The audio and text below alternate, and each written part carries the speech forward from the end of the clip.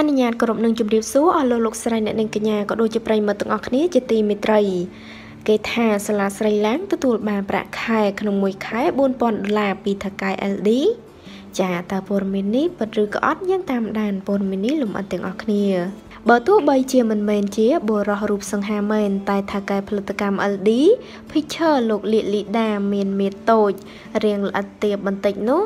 ត្រូវបានតារាស្រីស្អាតជាច្រើនច្បាំងដណ្ដើមគ្នានាំគ្នាឲ្យផ្អើលពេញស្រទាប់មហាជន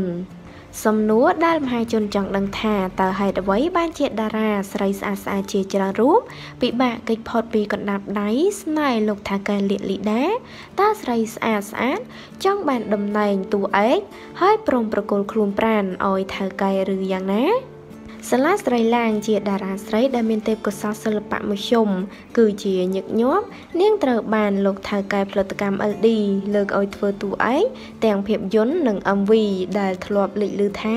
អ្នកទាំងពីរមានទំនាក់ទំនងនឹងគ្នាលើសពីមិត្តភាពធម្មតាជាយូរឆ្នាំមកហើយតែទាំងសងខាងបានប្រកែកប៉ុន្តែកាលពីថ្ងៃទី12ខែកុម្ភៈមុនបុណ្យក្តីស្រឡាញ់ពីថ្ងៃអតីតភរិយាថៅកែ LD ដែលមានគណនី Facebook មានឈ្មោះថាបញ្ញការជុននោះបានចេញមកបកអាក្រាតរឿងសាលាស្រីឡើងដណ្ដើមប្តីគាត់នាំឲ្យមានការភ្ញាក់ផ្អើលជាខ្លាំងទាំងក្នុងនិងក្រៅសិល្បៈអតីតភរិយាលោកលៀកលីដាបានសង្កត់ធ្ងន់ថាអតីតប្តីអ្នកស្រីគឺលោកលៀកលីដាមានស្រីស្នេហ៍ច្រើនណាស់ជាមូលហេតុដែលអ្នកស្រីមិននិយាយរឿងអ្នកផ្សេងគឺលើកយកតែសាលាស្រីឡើងមកឲ្យគេដឹងនោះព្រោះសាលាស្រីឡើងពូកែឌឺអ្នកស្រីខ្លាំងណាស់ទោះជាខានជួបគ្នាក្តីក៏គេឌឺដងពេលដែលជួបគ្នាដោយចាយដន់ឬឆាតមក Facebook ក៏ដោយ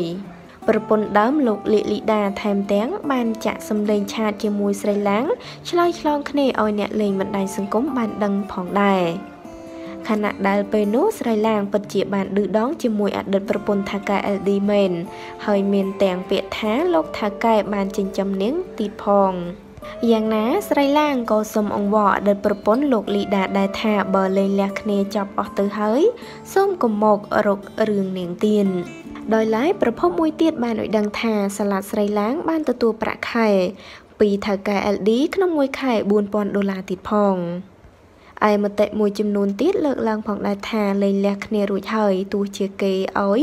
ឬមិនឲ្យយ៉ាងណាក៏ជារឿងគេដែរតែតងរឿងនេះដែរអតីតភរិយាលោកលៀកលីដាដែលមានឈ្មោះថាបញ្ញការជុននោះក៏បានបង្ហាញស្លាកស្នាមមួយចំនួនដែលត្រូវអតីតប្តីវាយជាប់មុខផងដែរនៅពេលដែលថៅកែកំពុងឆ្លក់សម្រស់ស្រីស្អាតសាលាស្រីឡាង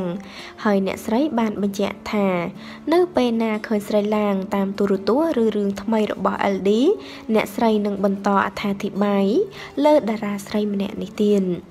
ដោយរងភាពអាម៉ាស់ត្រូវអតីតប្រពន្ធថៅកែ LD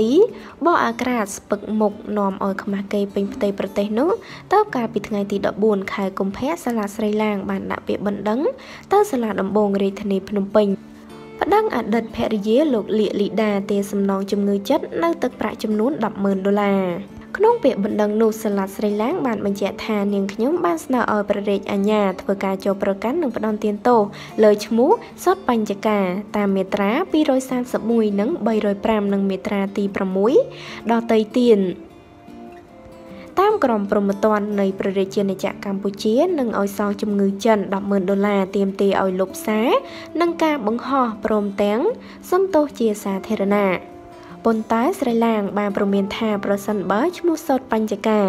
ព្រមឈប់និយាយរឿងនាងទៀតនិងលុបសារចោលអស់នោះនាងនឹងពិចារណាដកពាក្យបណ្ដឹងវិញជុំវិញរឿងអាស្រូវស្នេហាដ៏រសើបរសើបរវាងស្រីស្រស់ស្រីឡាងនិងលោកលៀកលីដាថៅកែផលិតកម្ម LD Picture នេះមានមតិមហាជនខ្លះបានលើកឡើងថាពិបាកណាស់តារាមួយចំនួនច្រើនតែយកប្តីគេឬបដូរខ្លួនជាមួយថៅកែផលិតកម្មដើម្បីបានតំណែងតួឯកឆាប់ល្បីជាដើមគួរបញ្ជាក់ថាក្រៅពីផ្ទុះរឿងស្នេហាដ៏ល្បីក៏ក្រើកជាមួយសាលាស្រីឡាងនោះលោកថៅកែ LD ធ្លាប់បង្ហាញភាពស្និទ្ធស្នាលយ៉ាងចម្លែកជាមួយតារាស្រីស្អាតជាច្រើនអ្នកមកហើយដូចជាសុកសមាវតីម៉ាក់សែនសូនីតានិងគៀតសវណ្ណឡាងជាដើមដែលធ្វើឲ្យគេសង្ស័យថាស្រីស្អាតទាំងនេះពិបាកកិច្ចផុតពីកណ្ដាប់ដៃរបស់លោកថៅកែណាតែតារាខាងលើគឺធ្លាប់បានច្រានចូលការសង្ស័យទាំងនេះ